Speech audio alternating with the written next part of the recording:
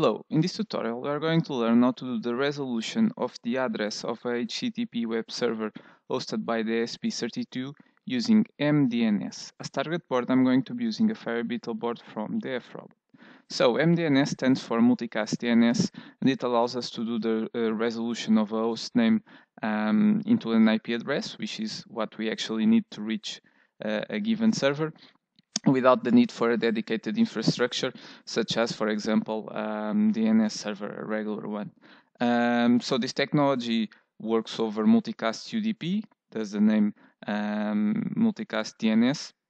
And as you'll see, it allows us to do very cool stuff, such as, for example, setting up this server on the ESP32, and we don't need to know its IP address to reach it. Note that in previous tutorials where we covered the use of the HTTP web server on the ESP32, one thing that we always do is printing its IP address to the console, to the serial monitor, and then we use it in the browser to reach the server. Nonetheless, in a more realistic scenario, obviously this most likely won't be an option. We won't be able to print an IP address to some kind of console or monitor.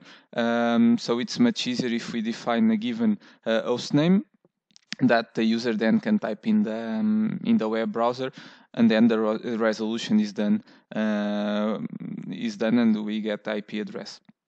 An important thing to mention here is that depending on your machine, you might need to install additional software because obviously the computer that is trying to reach the server also needs to support mDNS. So for example, I tested this in a Windows 10 machine and it works right out of the box because basically it's capable of doing the resolution using mDNS. But for example, in older operating systems, you might need to install additional software. For example, in a Windows 8 machine where I tested this, I needed to install Bonjour, which is a software for Windows.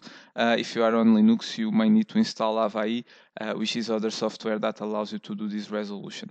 So again, depending on your machine, you might need to have this in consideration. In my case, I'm using this machine that already allows to do this resolution. So here I'm not going to cover the installation of this additional software. So looking into the code, the first thing we are going to need to do is importing this ASP mdns.h library. Note that this library is included already in the Arduino course, so you don't need to do any additional installation to be able to use it. And by importing it, we are going to have access to an external variable called mDNS. We are going to see it in the code below. That basically allows us to set up the mDNS responder that will allow to do the resolution. Besides that, we are going to need this Wi-Fi.h library, pretty much the standard one we use when we want to connect the ESP32 to a Wi-Fi network. And then, I did not say in the beginning of the video, but basically we are going to use the ESP async web server library that we have already covered in previous videos to set up the HTTP web server in the ESP32. This one needs to be installed. I'm going to leave the link in the description for some other videos and for a blog post where we cover the basics of the ESP async web server. So here I'm assuming you already have it up and running, but basically the example that we are going to use here in terms of setting up the HTTP web server will be the simplest one, just setting up a route to return some content because we want to focus on the mDNS part. So moving on, below, as usual, when we are connecting the ESP32 to Wi-Fi network, we need the credentials of the network, namely the identifier of the network, so the network name and the password. Naturally, when you are testing this code, you will need to change these values here by the actual credentials of your network. Then we are going to need to define an object of this class, a sync web server, which is used to set up the HTTP server on the ESP32. The constructor of this class, as you can see here, receives an integer, which basically corresponds to the port where the ESP32 will be listening to incoming requests. Here we are using port 80, which is the default HTTP port, meaning that when we are typing the address on the address bar in the browser, by default it uses port 80. So you don't need to explicitly type there that you want to reach the server in a given port. If we used here another number, obviously we would need to specify to the browser that we were using another port to serve content over in our HTTP web server, but 80 is the default one, so it's the better option. So moving on to the Arduino setup, let's move quickly here because these are the basics of what we always do. So opening a serial connection to output some content. Then we are going here to establish a connection to the Wi-Fi network, obviously, so we can reach the server and set it up. And then now we are going to look into the actual part that differs. Basically, the setting up of the mDNS responder. It's really trivial. Basically, you just need to call this begin method on the mDNS external variable that I've already referred at the beginning of this video. We call this begin method, and as input of this method we pass a string with the host name that we want to then translate into an IP address. So I'm using here the value ESP32, which means that later when I'm typing the URL for this server on the web browser, basically this is the host name that I'm going to have to type, and then it will be resolved to the IP address, to the correct IP address of the server, and then obviously the machine will be able to reach the server, and naturally it needs to use its IP address under the hood. So this method returns a Boolean value indicating if the procedure was successful or not.